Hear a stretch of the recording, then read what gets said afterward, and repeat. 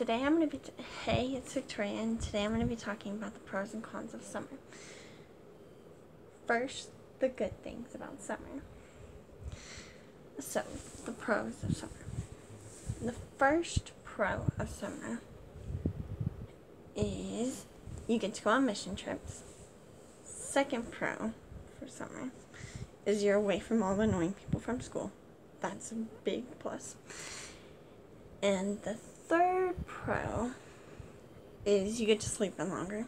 That's so good. We don't have to wake up at 6 a.m. or 5:30 or even earlier. Or early to some people.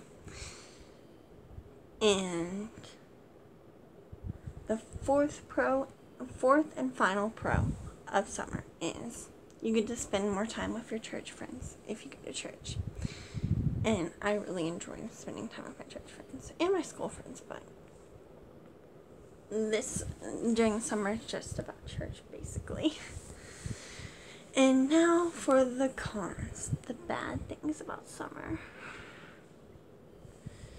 is first con is you're away from all your favorite people.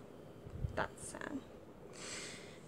Second con, you're away from your best friends at school. That's really sad. I know you can hang out with them, but some parents won't let you hang out with their kids. Just being overprotective. It's crazy. And third and final con.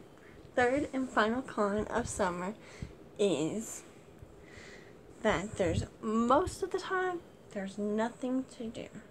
And that, after a while, that gets boring. And at school, you had something to do basically 8 hours. It's just stating a fact. Bye.